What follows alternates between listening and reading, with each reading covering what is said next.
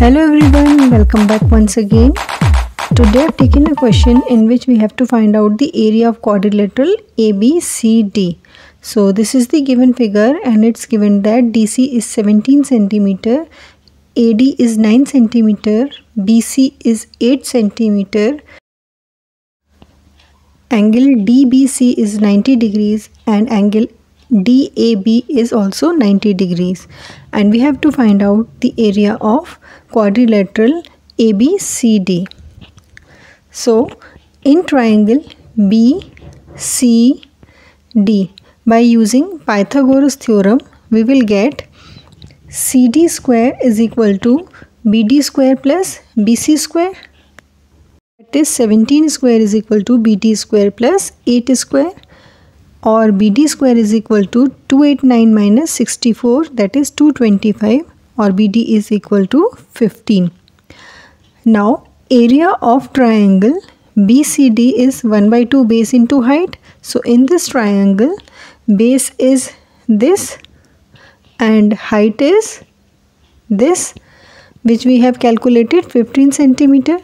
So this will become 1/2 8 into 15, that is 60 cm squares.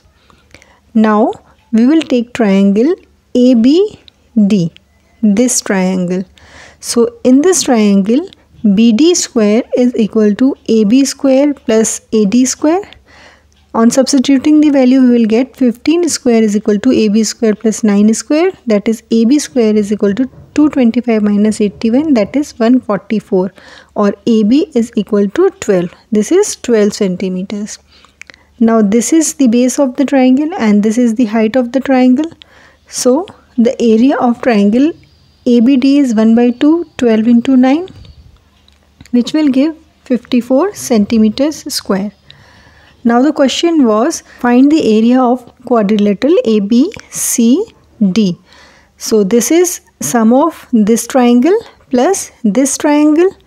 So area of quadrilateral ABCD is equal to 54 plus 60 centimeter square, that is 114 centimeter square. So hope you enjoyed the video and it was very easy to understand. If you have any doubt, please write in comment section and please subscribe to my channel. Thanks for watching.